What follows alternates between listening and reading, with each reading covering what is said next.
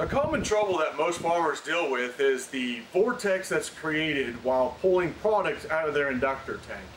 A simple fix that we have come up with is installing this nice anti-vortex which goes inside the tank, and what it will do is it will stop the cyclone effect that the gentlemen are having, which then is allowing air to be sucked instead of product, slowing the speed of the flow out of the inductor tank.